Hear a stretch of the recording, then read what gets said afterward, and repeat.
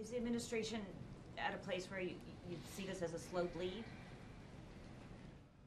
Look, I think that it's a challenging situation in Syria, but which is why we have to provide this assistance. And I don't, if you're asking me, do we believe that Assad will prevail? The answer is no. He will not, and not because we say so, but because the Syrian people will not stand for it. But you're also acknowledging this isn't going to make him go. No, I didn't say that. I'm not acknowledging.